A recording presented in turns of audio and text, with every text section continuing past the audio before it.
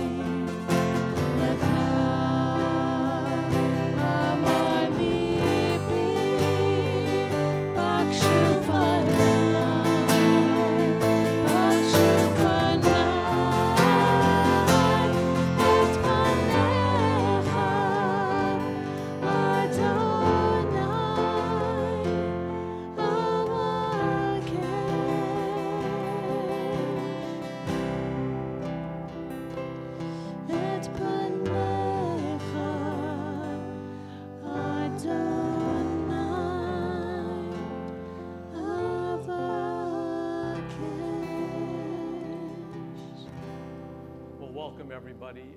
Please rise as we bless the Lord. Father, we give you glory today, as always. This is your Sabbath, a time where we meet with you, a time that we worship you and we celebrate you, and we celebrate your Son, Messiah Yeshua, in whose name we pray.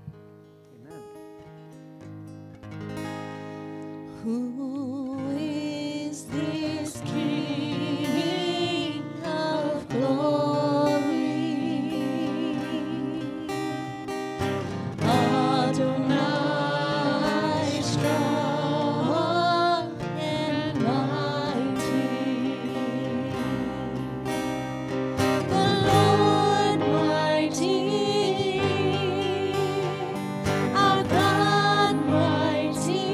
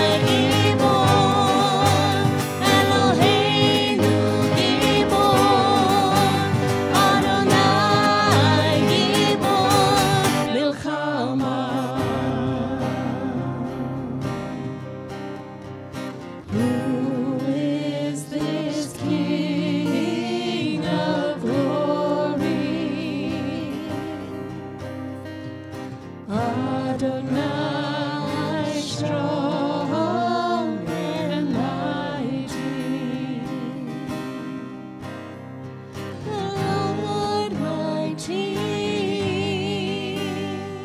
our God mighty.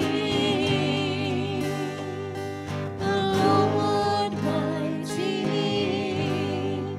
in battle.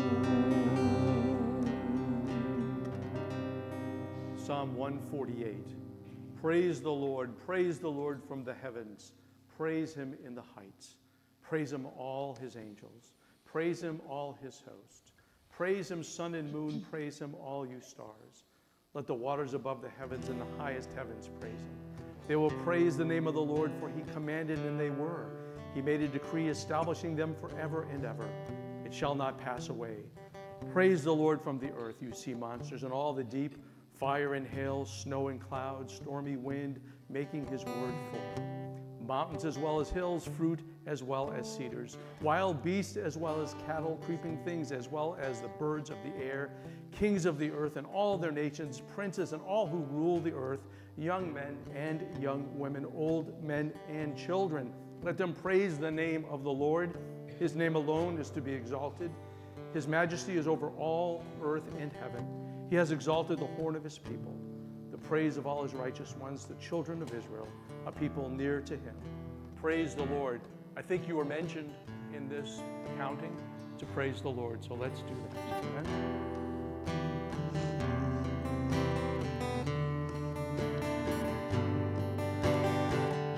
Hallelujah.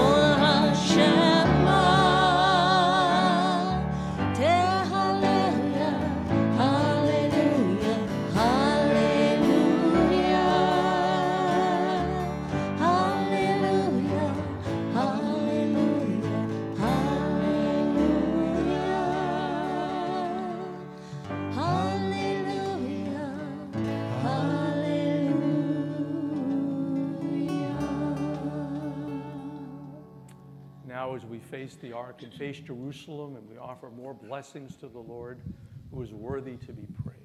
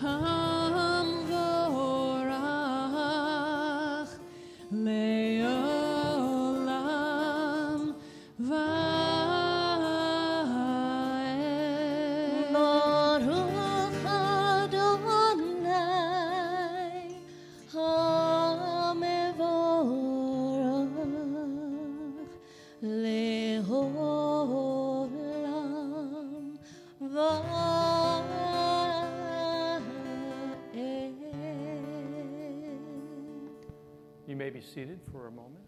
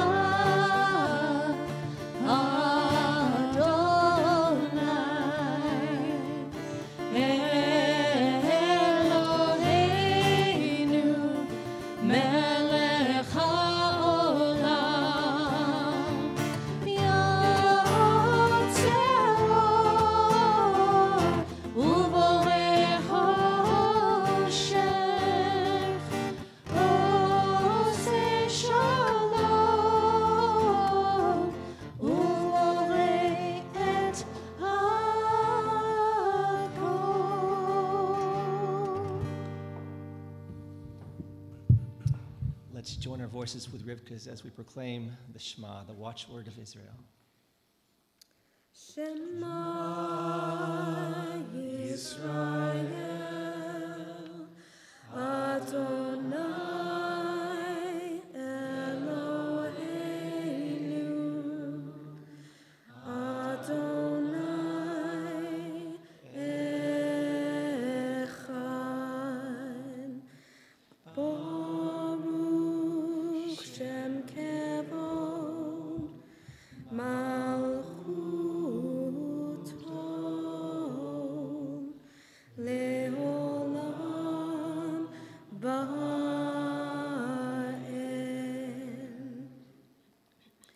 Ve'ahavta et Adonai Elohecha b'chol levavecha ובכל נפשך ובכל מאודך והיו הדברים האלה אשר אנוכי מצווך היום על לבבך ושינתם לבניך ודיברת בם בשבתך בביתך ובלכתך בדרך ובשוכבך ובקומך וקשרתם לאות על ידיך והיו לטוטפות בין עיניך וכתבתם על מזוזות ביתך ובשעריך.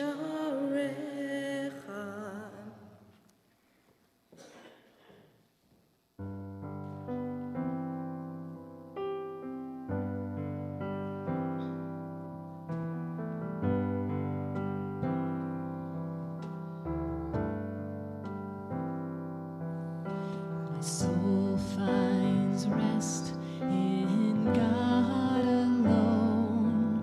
My peace depends on Him. And in that place of quiet rest, He fills me from within. He pours on me His holy oil, the Spirit of the living God. Then He takes me by His hand and comforts me with His love. He comforts me with His love.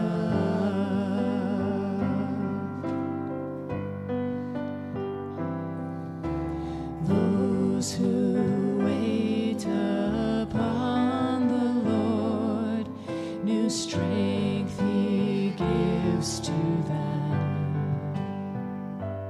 He gives them wings like the eagle, that they might soar with Him. He weaves His strength into their lives, the Spirit of Adonai. Then He gives them all of His peace to guard their hearts and their minds, guarding our hearts and minds. Let's stand together. So come, my soul, now take your rest. Find your peace in Him. The holy presence of the Lord that fills you from within. Oh, pour on me your holy oil, the Spirit of the living God. Fill my cup, Lord, I lift it up until I overflow. Oh, pour on me. Oh, pour on me your holy oil, the Spirit of the living God. Fill my cup, Lord, I lift it up until I overflow.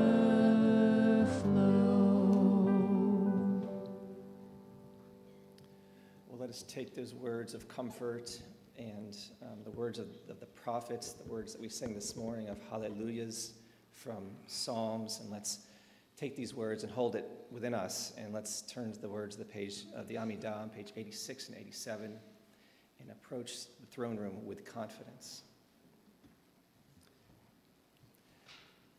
Baruch atah Adonai Eloheinu ve'Elohei avoteinu Elohei Avraham Elohei Yitzchak ve'Elohei Yaakov Ha'el hagadol hagibor ve'anora El Elyon Gomer chasadim tovim ve'koneh hakol וזוכר חסדי האחות ומביא גואל לבני בניהם למען שמו באהבה מלך עוזר ומשיח ומגן ברוך אתה אדוני מגן אברהם. גיבור לעולם אדוני, מחיי מתים אתה, רב להושיע, משיב הרוח ומוריד הגשם, מחכה חיים בחסד, מחיי מתים ברחמים רבים. צומק נופלים ורופך עולים, ומתיר אסורים, ומקיים אמונתו לשני עפר. מי כמוך בעל גבורות, ומי דומה לך, מלך ממית ומחיה ומצמיח ישועה, ונאמן אתה להחיות מתים. ברוך אתה אדוני מחיי המתים.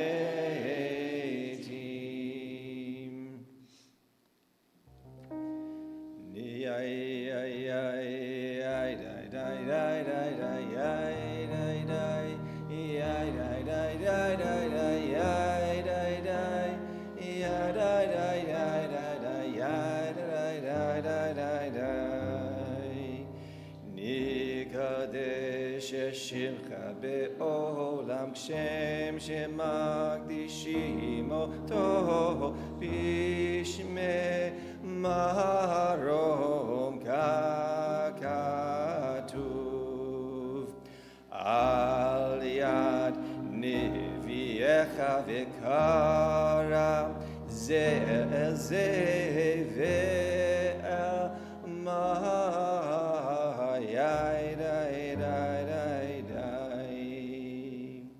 קדוש, קדוש, קדוש, אדוני צבאות מלוך על הארץ כבודו. אז בקול רעש גדול, אדיר וחזק, משמיעים קול מתנסים, לעומת שרפים, לעומתם ברוך יאמרו. Blessed are you, Lord, from his abode. Lord, it is you who decrees death, restores life. It is you who causes salvation to come forth. It is you who are faithful to revive the dead. It is you who brought the Redeemer. It is you, Lord, who loves us.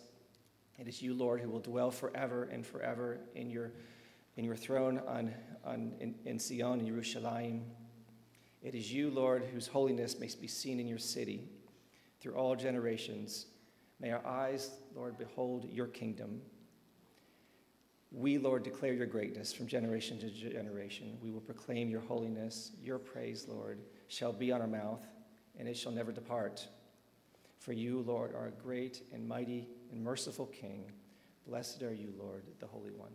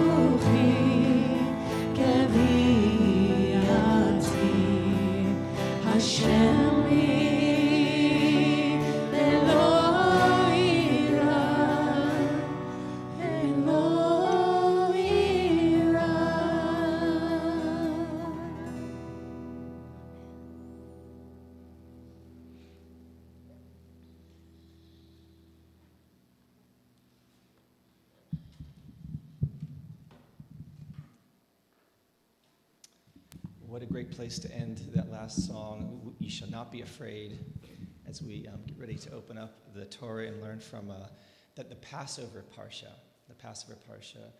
And this is, anyone who's been part of a Passover Seder knows that there's 4 questions, and this is where 3 of the questions come from. Because Moses has an opportunity now to talk to the elders, and you would think that it could be maybe a victory speech, perhaps, or maybe it's a speech about what's to come in the desert or whatever he's going to be thinking about. But God has him to tell one thing. Remember, when your children ask you this is what you shall say. And I feel like this is Moses' great commission, and we've heard that great commission as well. Yeshua, as our Passover lamb as well, gives us a great commission, and it's the same thing. It's one of memory, of history, of telling others about this great salvation that we've experienced. And we know this because it's experienced by the children of Israel. Well, you can be seated for a moment, and we have a special occasion in Carl, in the Rose family, and that is Ezri's first birthday. So happy birthday, Ezri. If I would have...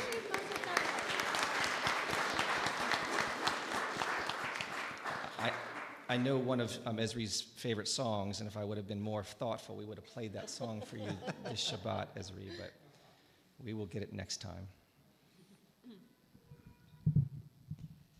Ein kamocha belohim Adonai ve'ein kamasecha malchutcha malchut kol olamim umemshaltecha bechol dor vador Adonai melech Adonai malach Adonai imloch le'olam va'ed Adonai oz le'amo yitein Adonai yevarech et amo b'shalom av harachamim hetiva b'tzoncha et Zion tivnei chomot Yerushalayim tivnei chomot Yerushalayim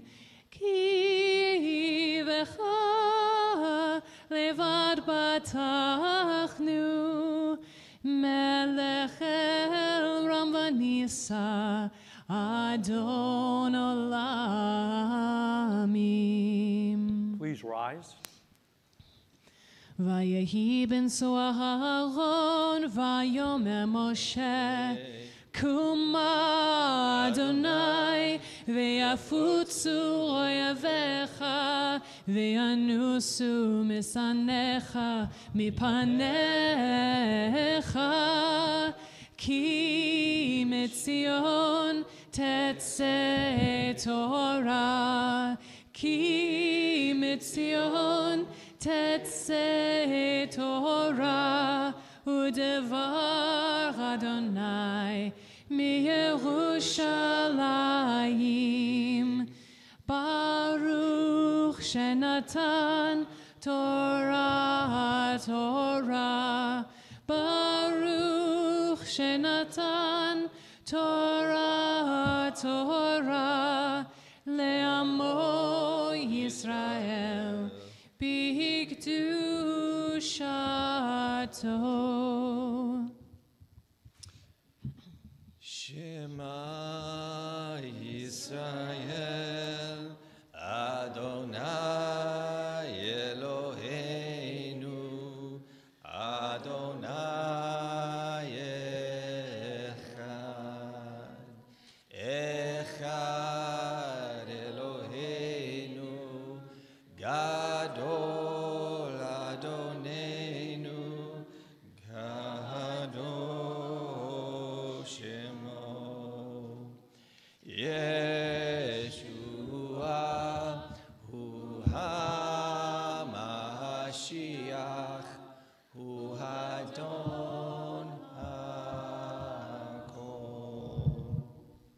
Exalt the Lord with me. Let us exalt his name together. Galul Adonai iti.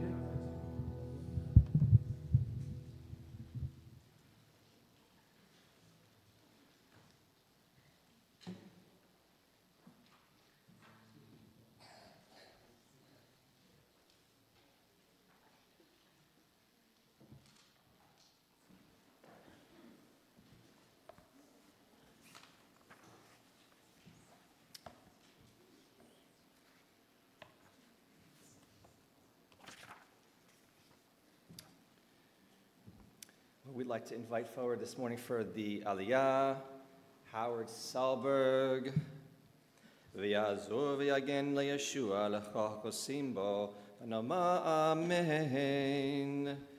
תעמוד אשר צבי בן שמואל יוסף לתורה. May he help, shield, and save all who trust him. And let us say amen. Ascribe greatness to our God and honor to the Torah. We thank you, Lord. We desire to cling to the Lord our God, all who are alive today.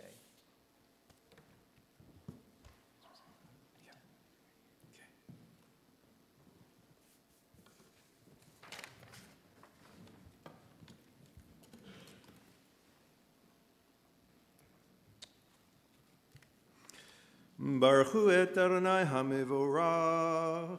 Baruch Adonai leolam va'ed. Baruch Adonai hamevorach leolam va'ed. Baruch ata Adonai Eloheinu melech haolam asher barcha banu mikol ha'amim v'natan lanu et torato. Baruch ata Adonai noten haTorah. Amen, amen. Vayomer Adonai el Moshe v'el Aaron be'eret Mitzrayim lemor. HaChodesh hazeh lechem rosh chadashim rishon hu lechem lechadshei hashana.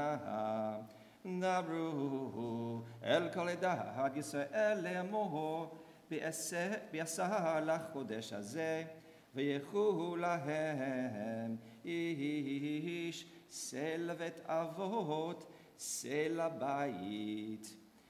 ואם יאימת הבית מיות מסה, ולקח הוא ושכנו הקרוב אל ביתו במכסת נפשות, איש לפיח לו תחוסו על הסה.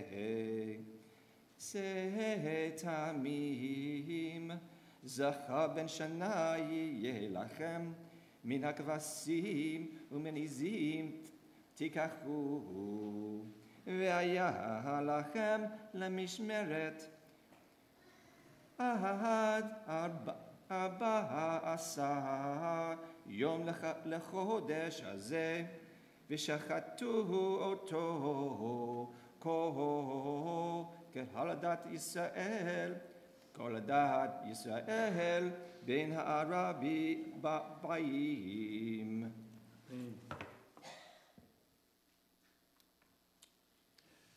Baruch ata Adonai Eloheinu melech haolam asher natan lanu torat emet v'chayei olam nata b'tochenu. Baruch ata Adonai noten haTorah.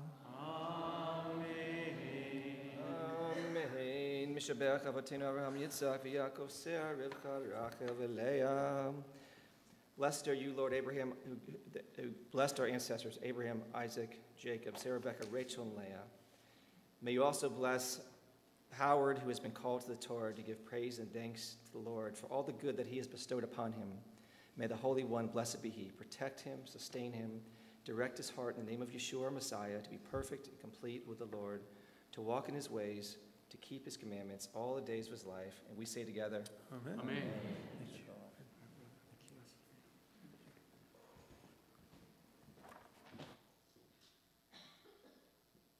I'd like to invite Noel Lerner to come up. Noel has a special prayer for the hostages. Noel and I and Lynn and Rebecca attended a program for the hostages, and family members were in attendance from there and spoke at Beth Or this week, and that really moved us to make a special prayer for this thing. It's fitting that we're reading this passage of the Israelites being freed from Egypt, and last Sunday commemorated the 100th day of the hostages' captivity. And all over the world there were 100 cities where there were gatherings in commemoration, and oddly enough, Chapel Hill was one of them. And there were about 200 people that got together, marching with signs saying, "Bring them home now," and carrying pictures of hostages and hearing from two members of the community. One of the hostages, I think it's Omri Siegel, grew up in Chapel Hill and was a Tar Heel. So these women had strong connections to the hostages. And as Michael said, on Tuesday at Temple Beth Or, there was another gathering and service where they spoke, as well as two other family members of hostages. And, they asked a couple of things. One is, we just celebrated, where's his 1-year birthday, and there's a baby who's on Sunday celebrated his 1 year, and a third of his life was in captivity. And there are also people as old as 86 who need medicine. And the message they had was that we've got to work to bring them home now. And every day is critical.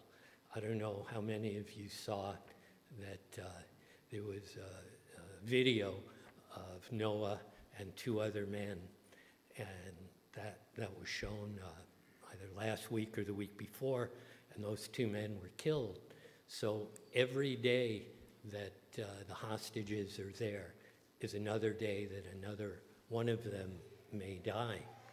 And what they asked is that you contact your local politicians to let them know that we have to keep them alive and they need to come home now. And if you can contact the hostage's family, it means a lot. If you lived on the other side of the world and you received just a note saying, we're praying for you, what that would mean to them. So you could look up on the internet, Bring Them Home Now, and that'll bring you to a site. There's also the Hostage Family Forum, and there you can see pictures of the individual hostages, pray for them, or like I say, get in contact. I thought about the person who I carried, and I found out on December 8th he was killed, or they found his body then. So here's a prayer. Shomer Yisrael, guardian of Israel, we call out to you with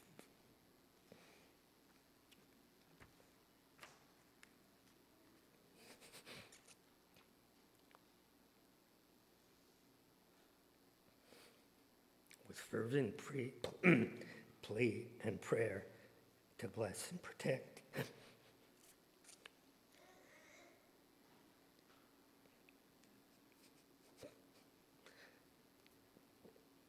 the civilian men, women, and children brutally kidnapped by Hamas and held captive in Gaza, along with members of Israel's defense forces missing in action or held captive. May it be your will speedily and soon to bring them out from darkness and shadow of death. May the Holy One of blessing break their bonds, deliver them from their distress, and release them swiftly back to the light.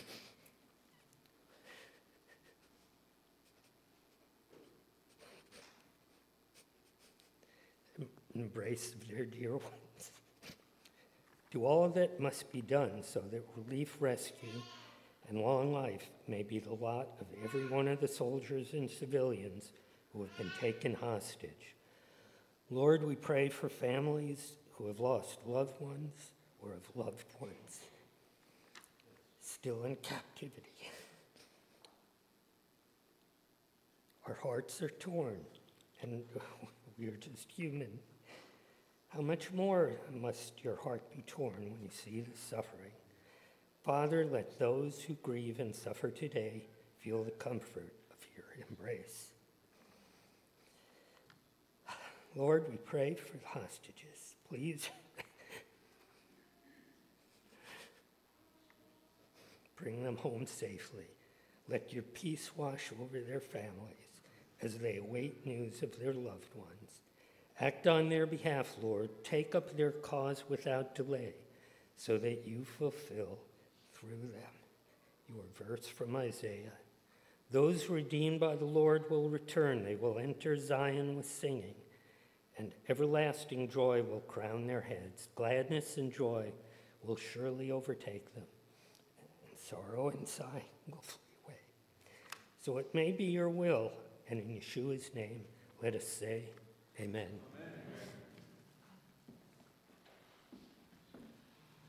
Thank you, Noel. And as a reminder, the Stand With Israel e-news that I sent out earlier this week has information about the hostages and the family forum and links to ways that you can support the families and to pray for them. And there's also a copy of the letter or the that you can send to your representative, and just some other good information. And on the 28th, when we meet again to worship at 7 p.m. on the 28th, we Stand With Israel worship as Spiritual Warfare 2. We'll have a special time of prayer and lifting up the hostages and their families there as well. U'mishaberak avotenu, Avraham, Yitzhak, ve'Yaakov, ve'imotenu Sarah, Rivka, Rachel, ve'Leah. May the one who blessed our ancestors, the patriarchs Abraham, Isaac, and Jacob, the matriarchs Sarah, Rebekah, Rachel, and Leah, bless and heal all who are ill. Please call out the names of those that are on your heart now.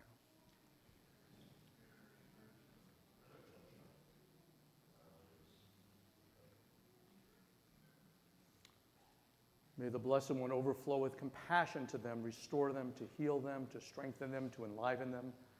May the One send them speedily a complete healing, healing of the soul, healing of the body, along with all the ill among the people of Israel and humankind, soon, speedily, and without delay. And let us say, Amen.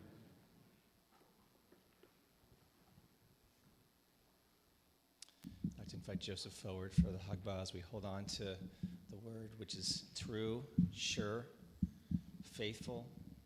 And we hold on to it and we lift it up and we look at it and we know that God's word will not return to us void. Let's stand together.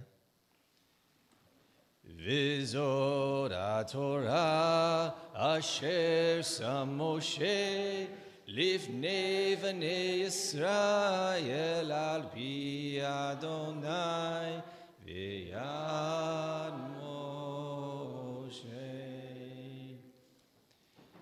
Yai dai dai dai yai da da dai da da dai. Ya da da da da, ya da da da da da da da, ya da da da da da, ya da da da da da da da da, ya da da da da da da da da, ya da da da da, ya da da da da, ya da da da da.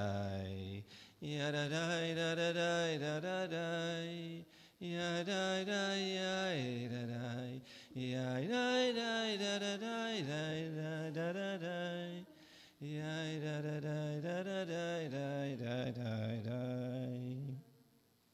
You can be seated, and Nancy, please come forward for the reading of the English.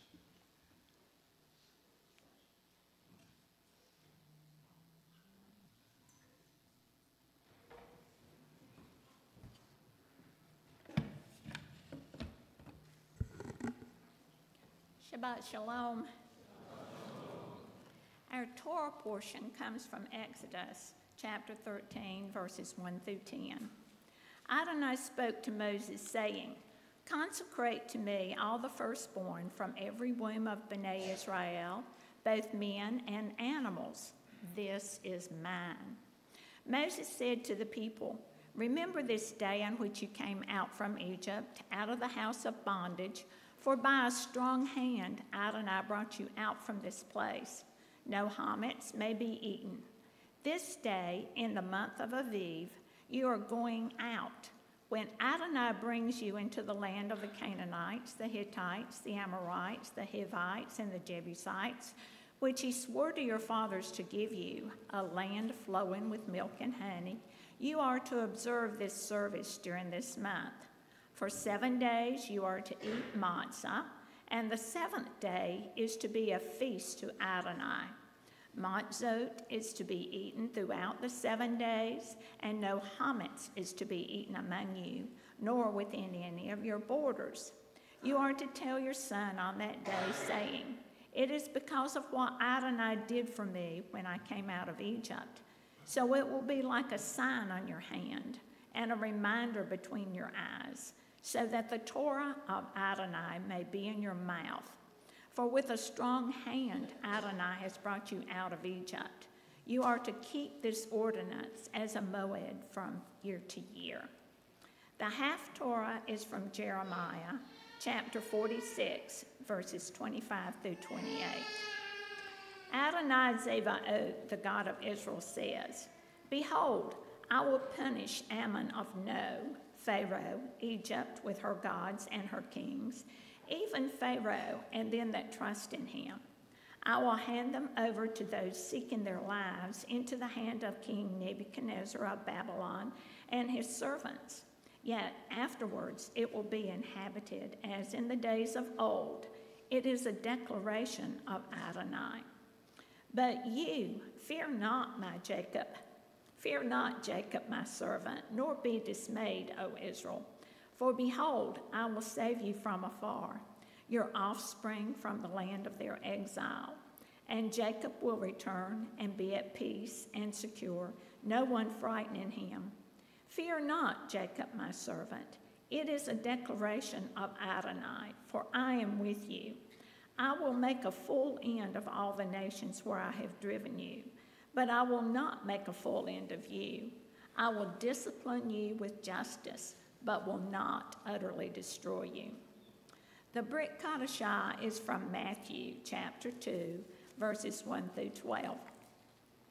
Now, after Yeshua was born in Bethlehem of Judea in the days of King Herod, Magi from the east came to Jerusalem, saying, where is the one who has been born King of the Jews? For we saw his star in the east and have come to worship him. When King Herod heard, he was troubled, and all Jerusalem with him. And when he had called together all the ruling Kohanim and Torah scholars, he began to inquire of them where the Messiah was to be born. So they told him, in Bethlehem of Judea, for so it has been written by the prophet. And you, Bethlehem, land of Judah, are by no means least among the rulers of Judah, for out of you shall come a ruler who will shepherd my people Israel. Then Herod secretly called the Magi and determined from them the exact time the star had appeared. And he sent them to Bethlehem and said, go and search carefully for the child, and when you have found him, bring word back to me so that I may come and worship him as well. After listening to the king, they went their way. And behold, the star they had seen in the east went on before them until it came to rest over the place where the child was. When they saw the star, they rejoiced exceedingly with great gladness. And when they came into the house, they saw the child with his mother Miriam, and they fell down and worshipped him. Then, opening their treasures, they presented to him gifts of gold, frankincense, and myrrh. And having been warned in a dream not to go back to Herod, they returned to their own country by another way. Thank you.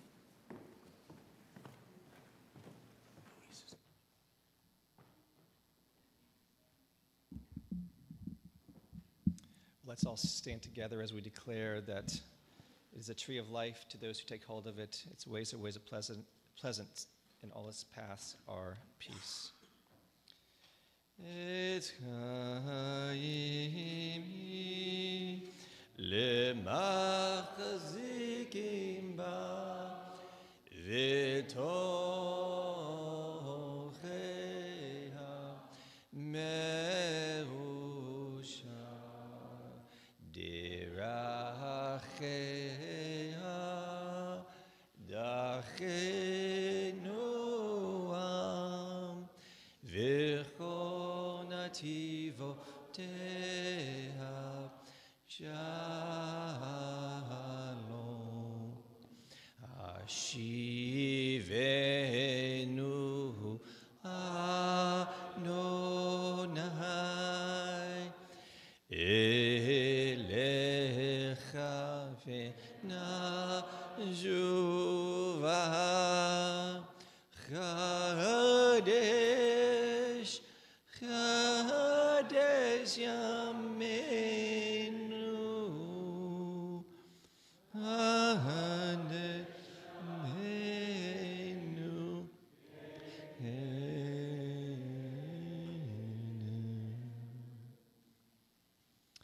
Amen. You can be seated for a moment, and we'd like to call forward our Parsha partners.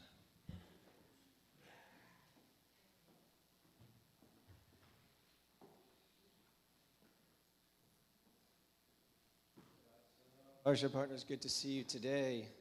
It's a very colorful yarmulke you got on there today. All right. Well, here we are in the book. Remind me what book we're in. We're in the second book of the Torah, which is the book of... Yeah, you don't have to raise your hand. You can just say it. Exodus. Anyone know the Parsha this week, what it's called? It's the shortest named Parsha that's in all the Parshiot. It's pretty easy one to say, actually. Yeah, it's Bo. And this is how I always remember what's inside Bo. It's not a bow, but bait is what letter of the Hebrew alphabet? Is it like the first, the second, the third, the fourth? Second. So everyone hold up 2. Okay. And the second part of bow is Aleph. What letter is Aleph in the Hebrew alphabet? So add those 2 together. 2 plus 1. 3. Yep. And that's there's 3. The last 3 plagues are in this parsha, and that's how you remember that. So Bo has the last 3 plagues. Anyone know one of those last 3 plagues? There's one, of course, that we always kind of are sad about in some way because it's a sad thing. The death of the firstborn. That's a really, really sad one, isn't it? Anyone know another one? Darkness. And there's a third. Darkness is scary too. Locust is the other one. Locust, darkness, in the death of the firstborn. Now, do you guys ever have any questions about things? You look outside. Do you have any questions? I have a question, like, how does eyelash serum work? I've recently learned about eyelash serum, and I don't know how it works, and I want to know. That's one of my questions this morning. Now, I want to know how a computer works. You want to know how a computer works? Anybody else have any questions? You probably got a few. This morning I was trying to count how many questions we sang, like, who is this King of Glory? That's a question, right? And we also, there were a lot of other questions that we actually, we sang about or prayed with. Any other questions? Do you have questions or not? Yes. Go ahead. Do you have a question? Why did God make mosquitoes? No, but that's a great question. Because mosquitoes, I mean, I like that question. We can think about that. And I'm like, they draw blood, but they don't really give back. They don't really pollinate. Like, I can see. Anyway, I can see that you guys have lots of questions. Now, that's in this parsha. This is what I think. It's called the Passover parsha. We learn about the lamb. We learn about the lamb that's brought into the house and it's examined for a couple days before the lamb is slaughtered, and the blood protects our homes. You know the story of Passover so well, and it should be known so well. We should remember it all the year long, not just during Passover. But Moshe says, listen, one day your children are going to ask questions. And that's like the most important thing he has to say. You would think he has so many other things to say, but that's what he is telling the people. So this is my charge to you. Ask lots of questions. Ask lots of questions. Some questions are easy, right? Some questions are easy. Some questions are hard. And your parents have questions too. I know they do. And that's the way God made us, to ask questions about who he is, ask questions about, hey, how has he been faithful in your life? Hey, has there been times that you had a hard time trusting God? That's a question. All these are really good questions that I know that you'll start to ask, that your parents will continue to ask, and every one of God's creation, I think, ask these questions too. So, Avinu, Lord, we pray that we would be children of you that would ask questions, the hard ones, the easy ones, sometimes the challenging ones where we haven't seen your strong right arm. That strong right arm that we know it happened in English in Egypt, but we haven't seen it, and we're praying for it, and we want it. But we know that you have your time and your way, and we trust you and have faith, so that will be all for your purposes. B'Shem Yeshua, Amen.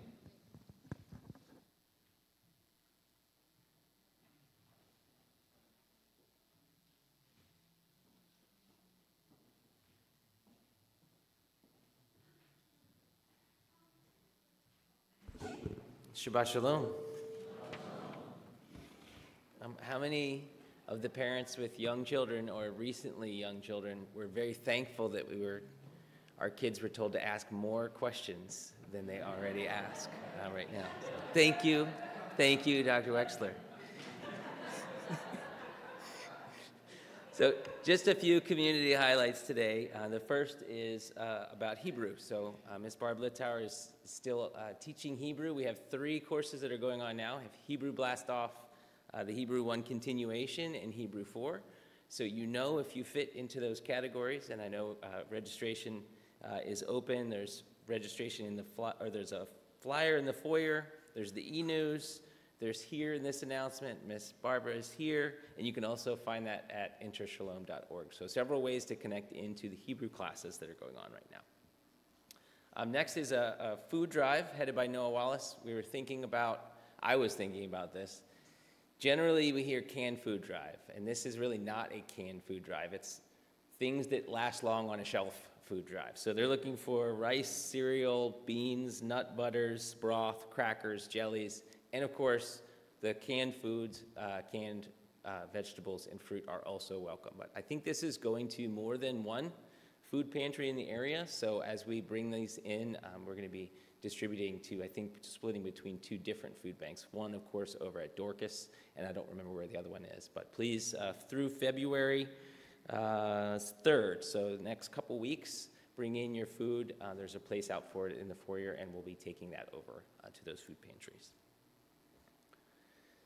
So I think many of you get the newsletter, and I think Mike sent out this week the companion guide. So one of the goals going forward is to send out some discussion questions to the series that Mike is doing, Good News of Matthew, the Besorah, the report from the battlefield.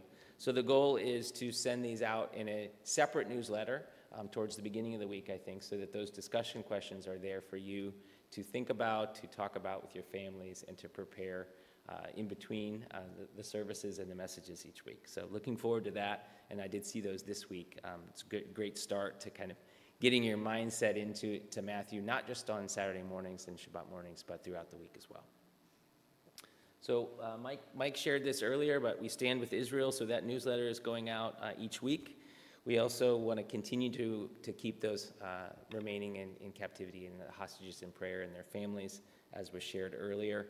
And Mike also shared the worship as warfare, as spiritual warfare too. So not tomorrow, but the following week at 7 p.m. Here, I know we had a good time of worship back in November, shortly after the hostage situation from October 7th.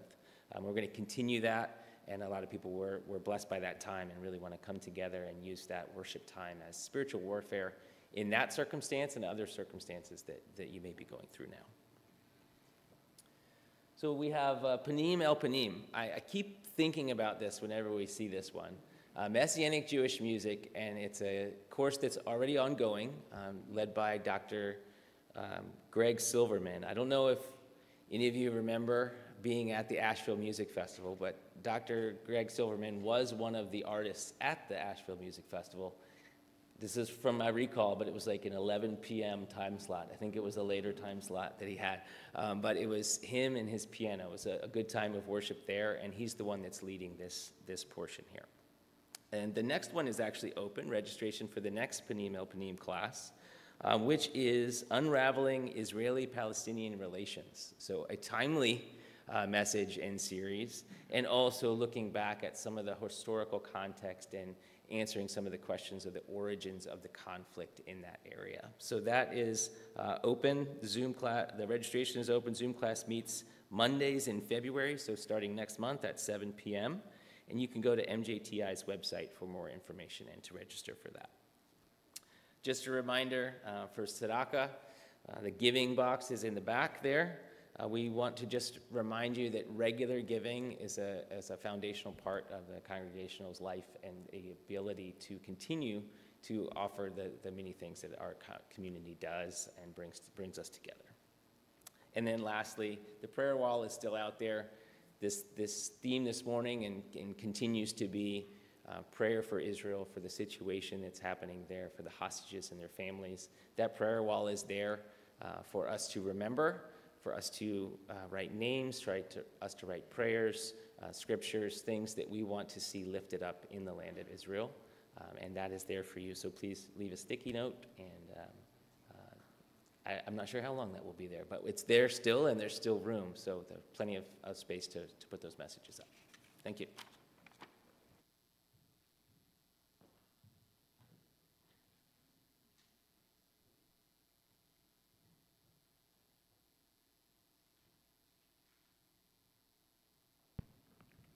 Well, Shabbat Shalom. Before we get started, I would like our Israeli representative to please stand. He's a member of the reserves in the IDF, and I think we should reach out with our hands and pray for his protection. Father, we lift up our brother now, Lord, who is serving you in many ways, serving the IDF, serving by being here at the Israel Gala that Hal is leading. And we bless him, Lord. We pray protection over him and over his family. We thank him, Lord, for his steadfastness to serve not just the people of Israel, Am Yisrael, but the nation as well, but most importantly, serving his God. In Yeshua's name, amen. Thank you, brother.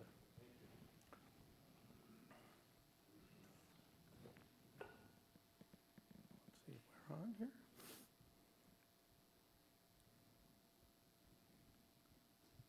Try to get the first slide up there. Here we go. Let's see if it advances. It does. Thank you. Well, Shabbat Shalom, everyone. So we're continuing with Matthew's Gospel, the Good News, the Besorah, a report from the battlefield. And as we said previously, the goal in our study is to do what Matthew wanted his readers to do, to develop a life of discipleship based on the words he memorized about the life, the death, and the resurrection of Yeshua, and the kingdom of God that Messiah brought into the world. I've said this before, I'll say it again, we need to get back to the basics of our faith. A firm foundation is essential to our walk in Yeshua. And Matthew's gospel reveals to us the character of Yeshua, and so unveils for us the very heart of God. And as we study Matthew, we come to know Yeshua better and better, especially as we continue to follow him in our struggles, in our joys, and in our witness. Let's pray. Father, we bless you this morning. We thank you, Lord, for this service. We thank you for the ability to pray openly, to worship you openly, to be blessed by our relationship with you through Messiah. Lord, would you bless this time this morning, not just a time of hearing words in the typical sense, but hearing and applying them as you would have us apply them. We bless you. We thank you. In Yeshua's name. Well, just by way of review, we looked last week at the book of the generations of Yeshua the Messiah, the son of David, the son of Abraham. And as we said, there are many ancestral names that we recognize from the Tanakh, names such as Isaac, Jacob, Judah, Boaz, Jesse, David the king, and Solomon. They all filled in this genealogy. And we were also fascinated by the genealogy, including 4 women, likely Gentiles. They were members of Yeshua's family tree.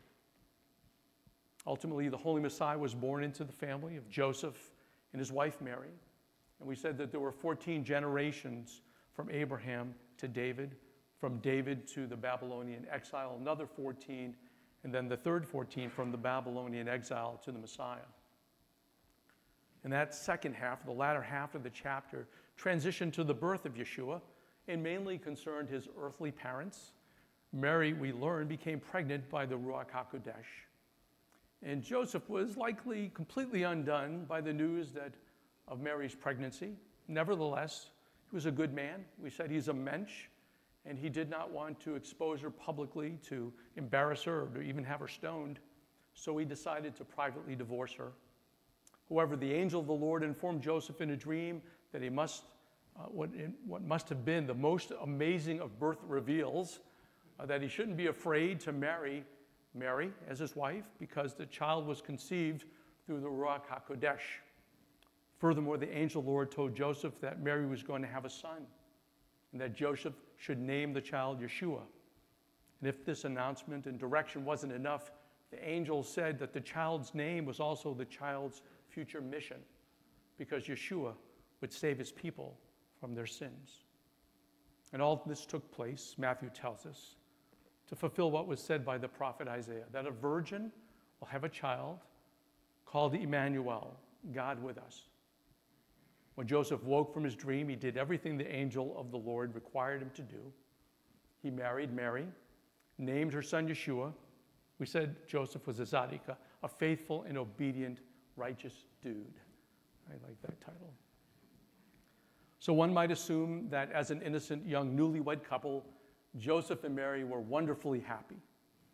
If so, they were rudely awakened out of their newlywed bliss by a deadly decree from Caesar Augustus that forced them to brace themselves against a tidal wave of tribulation that would push the family to its limits.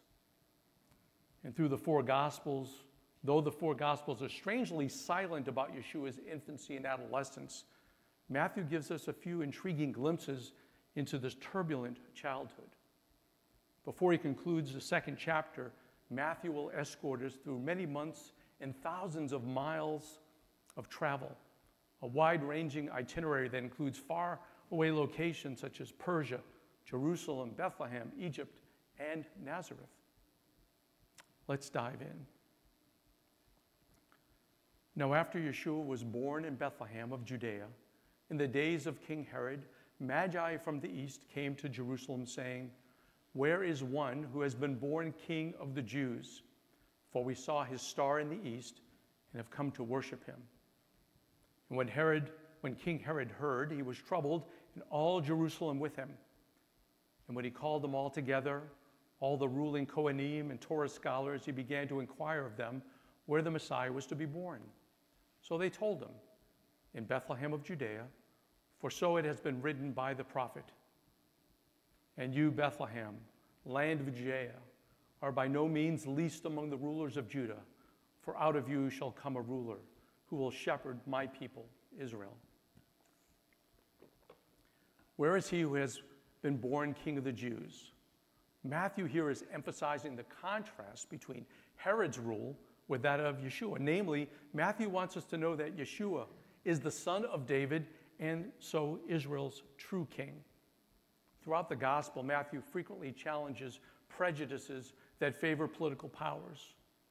Matthew, we will see, is not a fan of earthly kings. Concerning the Magi, we must not think that their question meant, where is one born to become King of the Jews? But rather, where is one born King of the Jews? Yeshua's kingly status was not given to him later. It was from his birth. He is the royal light that came into the world to scatter its darkness. And in another vital proof of Yeshua's messianic qualifications, Matthew informs his readers that the son of David was also born in the city of David. Since the birth of King David, Bethlehem, the house of bread, was designated as the city of the beloved leader of Israel. It's only 5 miles outside of Jerusalem. This small village now takes on even a greater importance as the revelation came through Micah the prophet. The place of Yeshua's birth is not only important to Matthew, but also for those who are seeking this newborn king. It's indeed odd that although the chief priests and the scribes can easily identify the birthplace of the Messiah, they don't join in a search for this Messiah. All the biblical knowledge in the world is of no value if one does not act upon God's revelation to mankind. The term magi can be meant to understand magician, wise men, or astrologers. Because some of these practices are condemned in the Torah, however, it's assumed they were likely non-Jews. But here's a challenging question. How would pagan astrologers know about the coming of Messiah? And equally challenging is, why would they even care? An important clue lies in the phrase, "from the east." Most likely these wise men came from the huge province known as Babylon.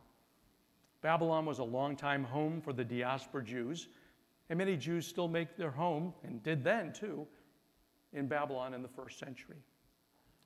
Now, from your biblical history, you probably recall a very famous Jew who rose to political prominence under the Babylonian king Nebuchadnezzar. What was his name? Daniel, that's right.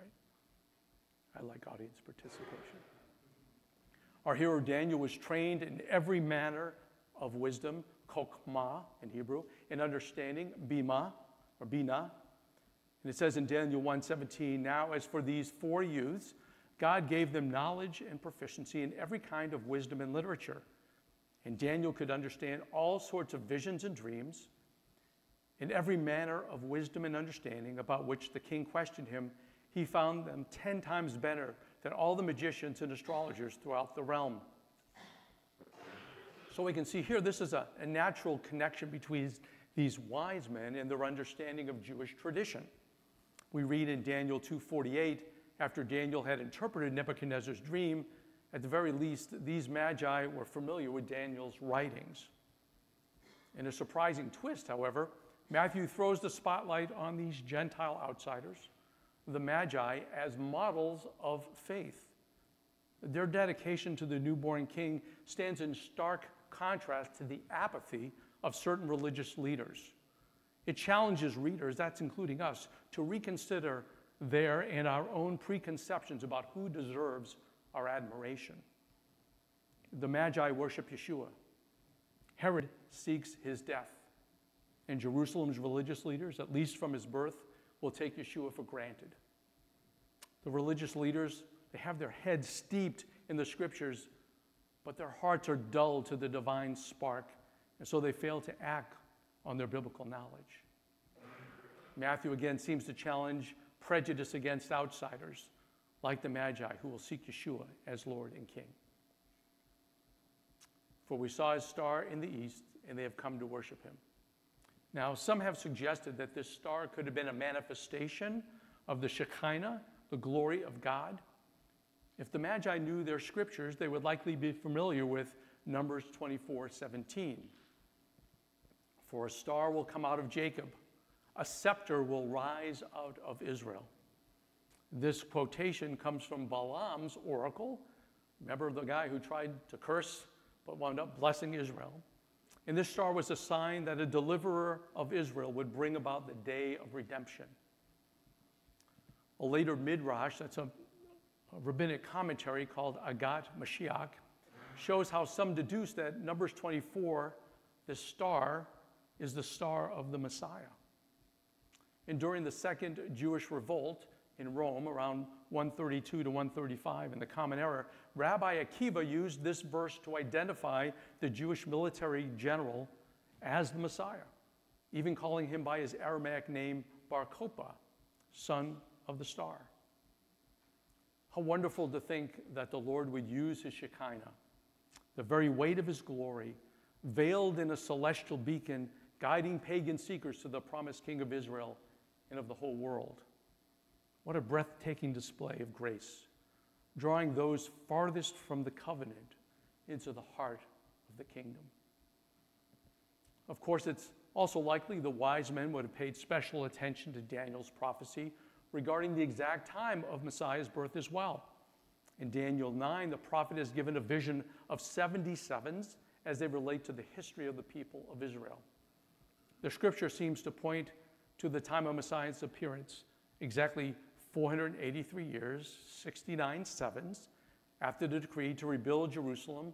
Messiah the Prince will be cut off, which many scholars calculate to be the cutting off of the Messiah around the year 30 CE. I know you didn't expect math in this morning's drash, but there you have it. As a result, the wise men not only saw the Messiah's star, but it also appeared when they anticipated his arrival. Then Herod secretly called the Magi and determined from them the exact time the star had appeared. And he sent them to Bethlehem and said, "Go and search carefully for the child. And when you have found him, bring word back to me so that I may come and worship him as well." After listening to the king, they went their way, and behold, the star they had seen in the east went on before them until it came to rest over the place where the child was. And when they saw the star, they rejoiced exceedingly with great gladness. And when they came into the house, they saw the child with his mother Miriam, and they fell down and worshipped him. Then, opening their treasures, they presented to him gifts of gold, frankincense, and myrrh. And having been warned in a dream not to go back to Herod, they returned to their own country by another way. So as for when the Magi came to Jerusalem, we should note that Matthew probably fast-forwarded, he leaped in time about 2 years after the birth of Yeshua. We can reckon this from the fact that after Herod hears about this child king, he assumes this threat to his throne is there, and he gives an order to murder all the Hebrew boys under the age of 2. Matthew, in his gospel, particularly here, paints a poignant picture of hope and despair intertwined. Hope and despair intertwined. The Magi's journey symbolizes the promise of a new era, while Herod's action reflects the depth of human fear and the tragic lengths that it can drive us to. This pivotal moment in the history casts a shadow over the arrival of the future king. Also, according to the historian Josephus, there was a lunar eclipse just before Herod's death around 5 BCE. Considering all this, it's likely Yeshua was born between 4 and 6 BCE, that this visit of the Magi occurred later than Yeshua's time of birth can be also inferred by the note, and when they came into the house, which is not exactly where he was born. Once in the house, the Magi offered gifts to the newborn king. We know these: gold, frankincense, and myrrh. Later interpreters saw an allusion to Isaiah chapter 60, verse 6, giving rise to the tradition that the Magi were kings. Did you know this? A multitude of camels will cover you, young camels of Midian and Ephah. All those from Sheba will come. They will bring gold and frankincense and proclaim the praises of Adonai. Now, each of these gifts, the gold, frankincense, and myrrh, was highly symbolic of spiritual truth. Gold was considered an expensive gift, fit for royalty. Frankincense was often used as a perfume, even for a bridegroom. You can look at the Song of Songs and see. It's also symbolic of divinity. Also, this incense symbolizes God's presence and the sweetness of our prayers rising to God, reference Exodus 30 and Psalm 141. And myrrh was an anointing oil used in the preparation for death. We remember Nicodemus used myrrh to anoint Yeshua's body after his death. The myrrh also emphasizes Yeshua's humanity and his mortality.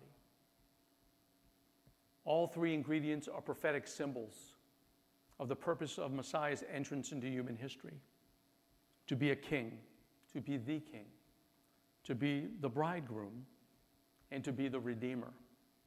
No wonder the Magi fell down and worshiped him. Now we see here 3 different responses to Yeshua.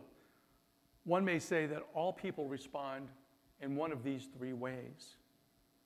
Herod displayed an open hatred and hostility toward Yeshua.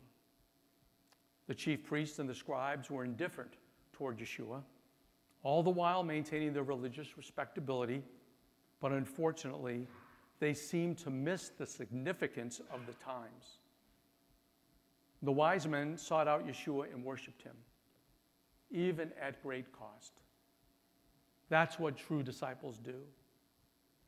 Question for us: do we recognize the sign of the times?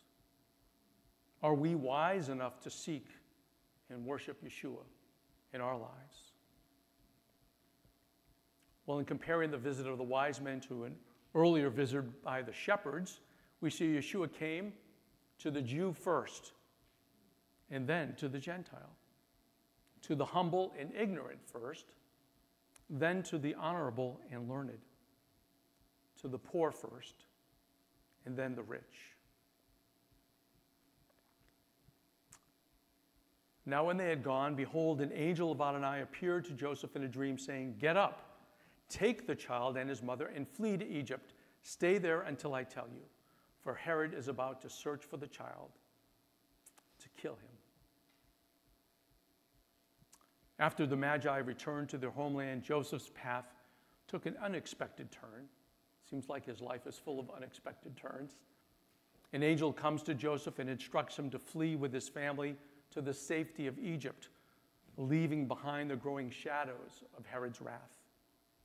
This is the third dream in 2 chapters, and the second time the angel of the Lord is mentioned. The point is that God took sovereign action to preserve the Messiah, his son. The angel's command was explicit. Stay in Egypt, not only until Herod's death, but until I tell you. Through Matthew's narrative, the Father's intervention consistently shields the child from harm. And protection of the child was indeed necessary.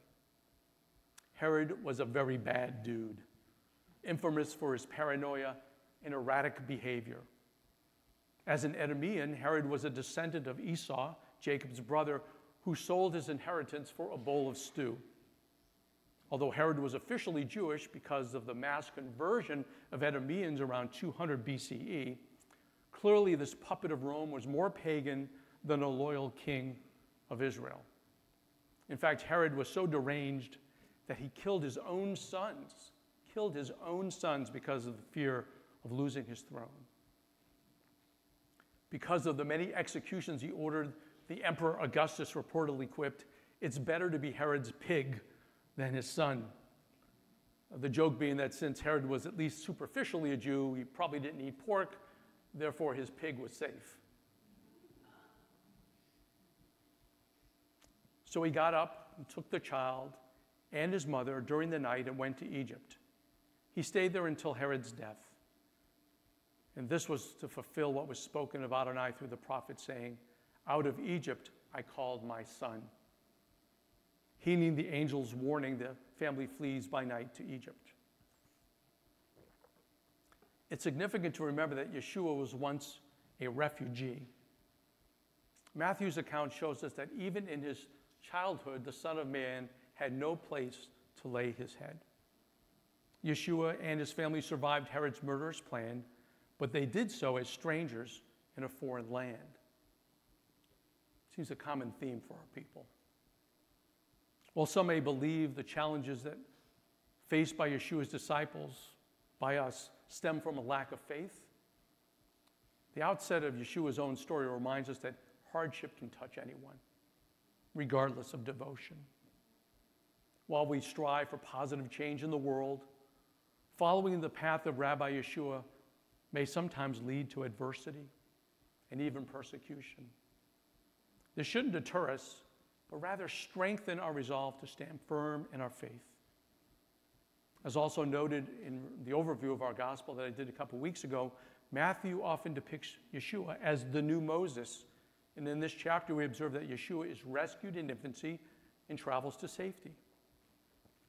Interestingly, Matthew notes this escape is also a fulfillment of Hosea 11:1.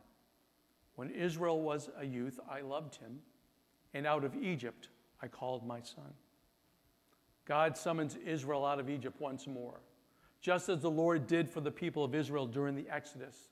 However, this time, Adonai calls the Messiah on behalf of all of Israel. Matthew's quotation from Hosea reminds us that Yeshua also identifies with his people's heritage. Yeshua appears as one greater than Moses, an heir of God's call to Israel. And as God protected Moses when Pharaoh killed the male Israelite children, God protects Yeshua. Then when Herod saw that he was being tricked by the Magi, he became furious. And he sent and killed all boys in Bethlehem and all the surrounding area from 2 years old and under, according to the time he determined from the Magi. True to his character and reputation, Herod goes into a fit, in irrational rage. While the Magi's ingenuity in outwitting him may have ignited Herod's fury, in reality, you have to capture this. His rage is against the Lord and the Lord's anointed. Psalm 2:2. A wave of terror swept through Bethlehem as Herod, consumed for a desire to crush any potential challenge to his power, ordered the unthinkable. the indiscriminate killing of young children under the age of 2. Then was fulfilled what was spoken through Jeremiah the prophet. A voice is heard in Ramah, weeping and loud wailing, Rachel sobbing for her children and refusing to be comforted because they are no more. Matthew sees a dual fulfillment of prophecy, and he quotes Jeremiah 31, where the prophet hears a voice of grief over the destruction of the Jewish people by the Babylonian army in 586 BCE. Matthew's use of Jeremiah's lament adds a layer of depth and meaning to the Bethlehem massacre. He isn't merely recounting a historical event, but drawing a deeper connection to the biblical narrative and the enduring themes of loss, resilience, and faith. Jeremiah sees the symbolic mother of the Jewish people, Rachel, risen from the dead and weeping from heaven over the suffering of her people, as she watches tens of thousands of her children being taken captive and banished from Israel. Rachel refuses to be consoled because her children are not there. She's distraught. For some background, Rachel, who died giving birth to Benjamin, was buried according to Genesis 35:19 on the way to Bethlehem. And according to tradition, Rachel's body was not buried with the other matriarchs at the cave of Machpelah, because Jacob prophetically saw that the Jews would pass by her burial place as they were being exiled to Babylon. According to Talmud, Genesis or Bereshit Rabbah 82:10, as the captives passed by, Rachel would tearfully plead to God on their behalf. Will you cause my children to be exiled on this account? As Jeremiah's prophecy was first fulfilled by the Babylonian exile, so too is their anguish in Ramah in the 1st century over the tragic murder of Jewish children. How much greater would the grief be if the Messiah, the hope of Israel, had been slain prematurely?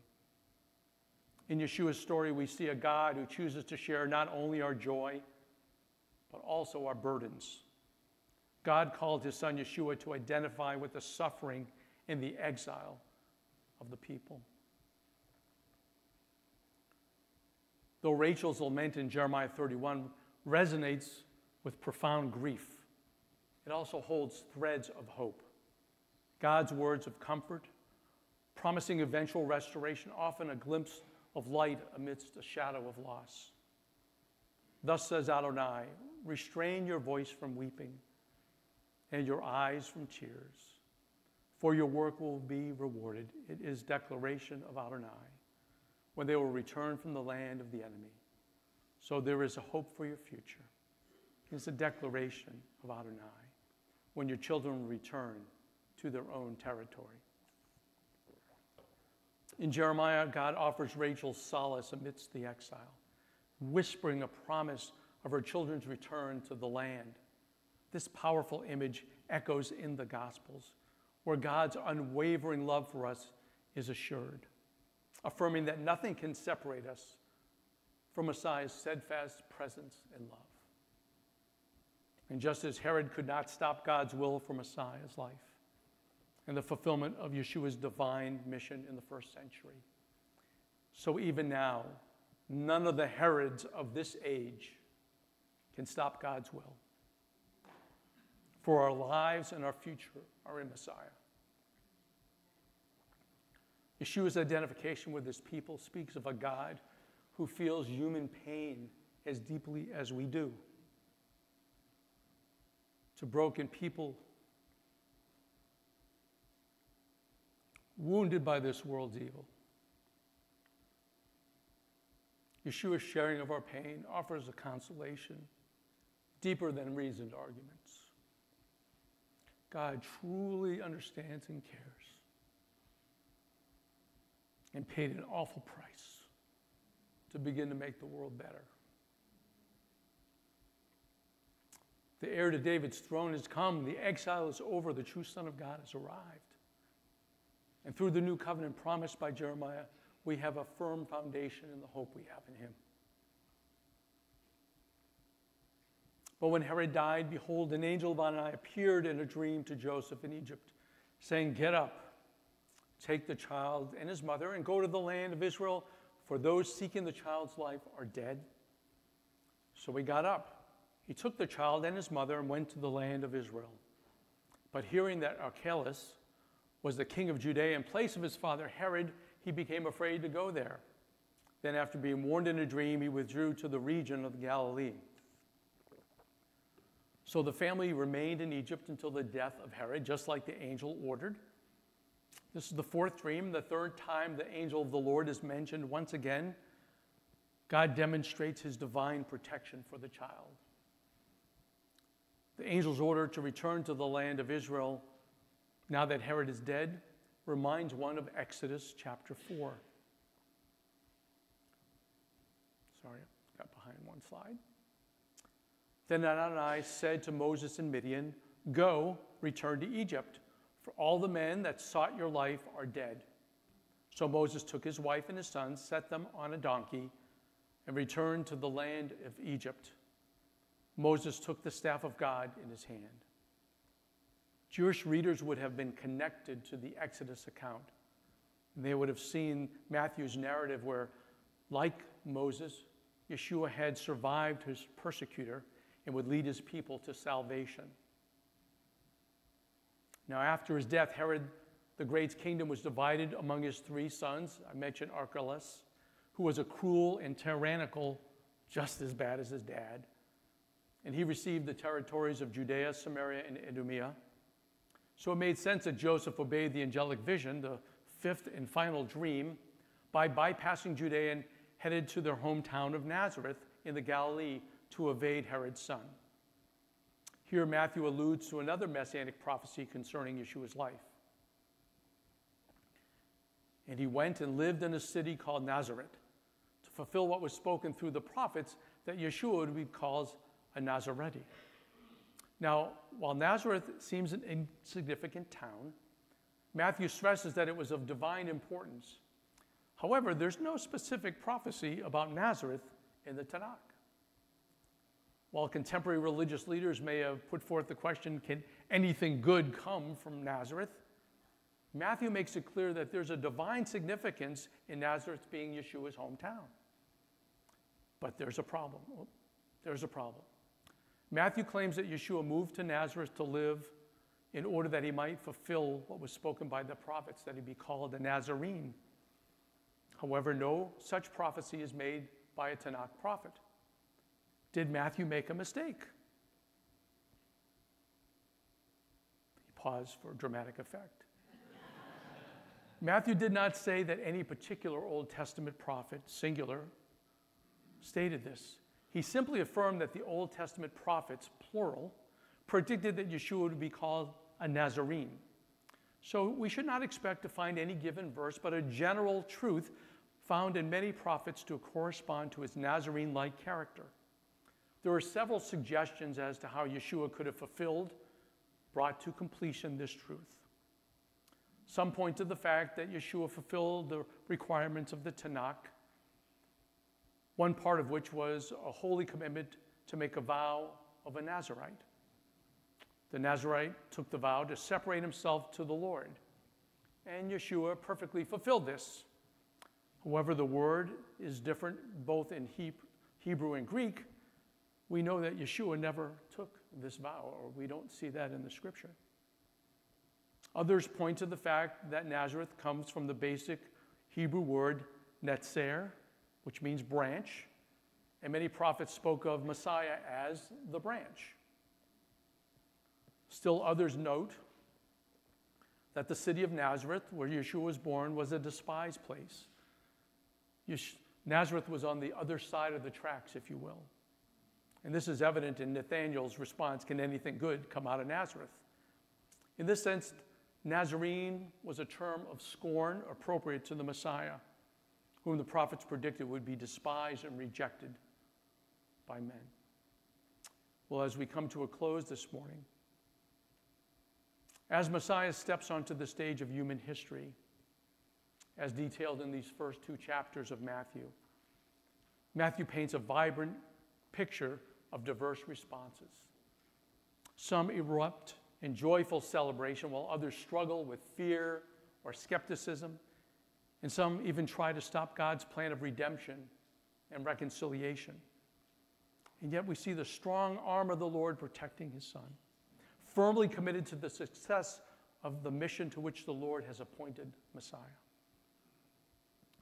We're going to witness a deeper revelation of Yeshua as the full embodiment of the Father as we continue through this Gospel of Matthew. Yeshua is meek and lowly, one who walked among the first disciples and died for his people. And he is the one who would empower Matthew's readers, including us, Yeshua's disciples, to fulfill the task that he's given them and given us. And as we move more deeply in this gospel account, this report from the battlefield, we should watch. We should listen to how Matthew continues to show the character and the heart of Yeshua, and how we as a disciple should orient our lives in him. As Trent mentioned, and I give credit to my partner in crime here, Cindy Gould, who has helped me develop these questions. Actually, she's doing the yeoman's work here. We're going to send these out weekly. Probably try to send them out Monday is our goal. And they're for your reflection. Get in small groups, discuss them. They're not, what did it say in verse 1? What did it say in verse 2? I hope that they're challenging, but I do solicit your feedback on that. Well, next week we're going to move into Matthew chapter 3, where we're going to be introduced to John the Immerser and witness the immersion, the baptism of Yeshua. And as his disciples, we must pay close attention to Yeshua's actions and words. As we said in one of the discussion questions, we should be so close to our Messiah that his dust of his sandals being kicked up flies in our face. We are called, you see, to join Yeshua in his immersion. And we'll talk more about that next time. Let's pray. Father, we bless you. We thank you, Lord, for this word, this report from the battlefield, which is also Besorah, good news.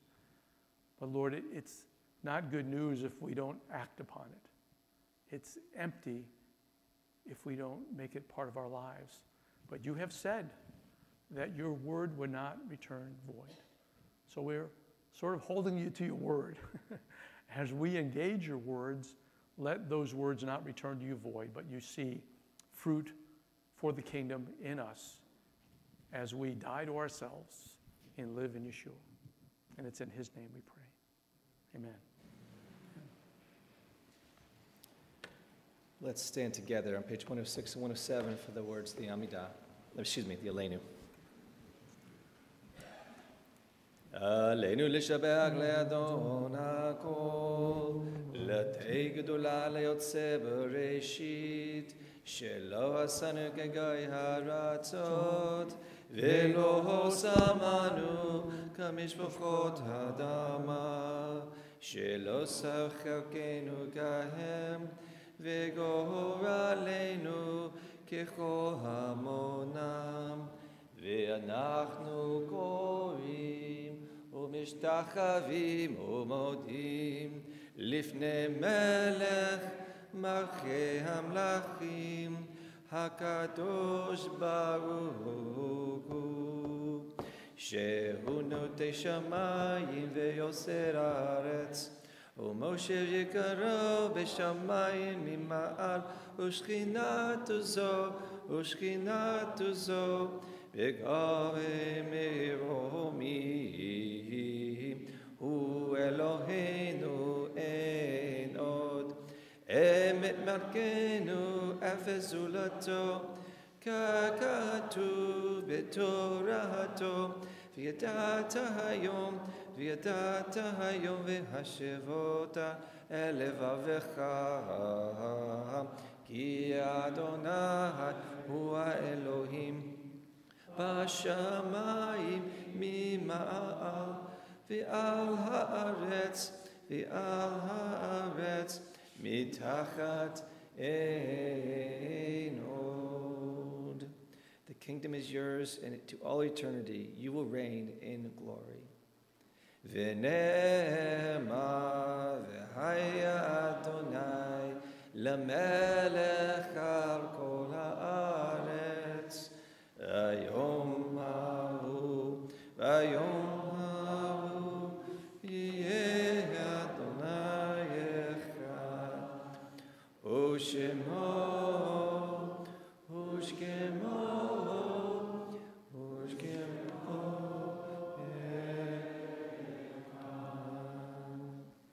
Please remain standing if you are honoring, or you're in mourning and honoring the loss of a loved one for our yard sites, for Mourners Kaddish on page 108 and 109.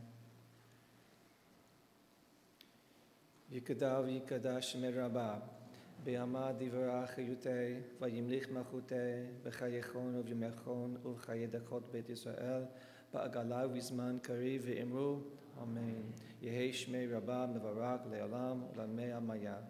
יתברך וישתבח ויפאר ויתמומם ויתנשא ויתהדר ויתעלה ויתהלל שמי לקודשה ברכו. לאלה מן כל ברכתה ושירתה תושבחתה ונחמתה דאמירן בימה ויאמרו אמן. יהי שלום רמה משמיים וחיים עלינו ועל כל ישראל ואמרו אמן. עושה שלום במרומיו ויעשה שלום עלינו ועל כל ישראל ואמרו amen. May he who makes peace in his heavens make peace for us, for all Israel, and for all the world. We respond together. Amen.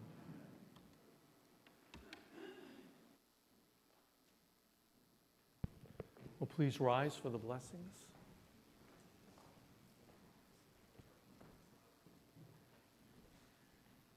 Baruch atah Adonai, Eloheinu melech haolam, Borei pri hagafen. Amen. Blessed are you, Lord our God, King of the universe, creator of the fruit of the vine. We acknowledge you, Yeshua, as the true vine.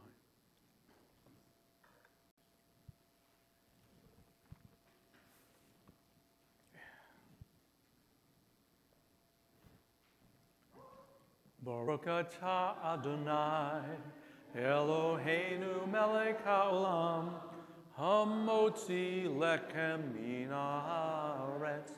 Amen. Blessed are you, Lord our God, King of the universe, who brings forth bread from the earth. And we love you, Yeshua. You are the bread of life.